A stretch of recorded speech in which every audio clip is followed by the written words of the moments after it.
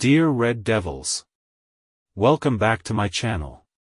Today, we're talking about the biggest news in Manchester United's history. Zinedine Zidane has arrived at Old Trafford.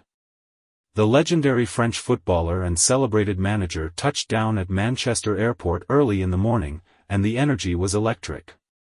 Fans were buzzing with excitement, and the press corps was eager to capture every word of his first address as Manchester United's manager. Zidane's first speech was filled with conviction and passion. He emphasized discipline, teamwork, and an attacking style of play that's set to electrify fans and intimidate opponents. He's already started working with the players, laying out his vision and emphasizing the importance of success. The players are rejuvenated under his guidance, and the squad is blending experience with youthful exuberance. Zidane's even made an impact on the club's famed youth academy, attending youth matches and integrating promising young players into first-team training sessions.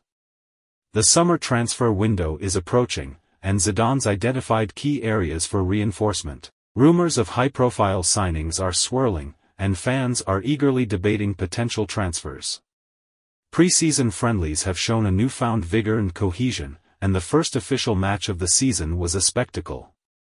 Old Trafford was packed, and the atmosphere was crackling with excitement. Zidane's team responded with a dominant, stylish, and relentless performance, sealing a decisive victory.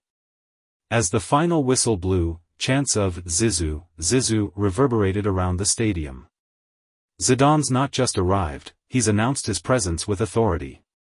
The journey ahead is long, but the first steps are promising. Let me know what you think, Red Devils. Are you excited about Zidane's arrival? What do you think he'll bring to the table?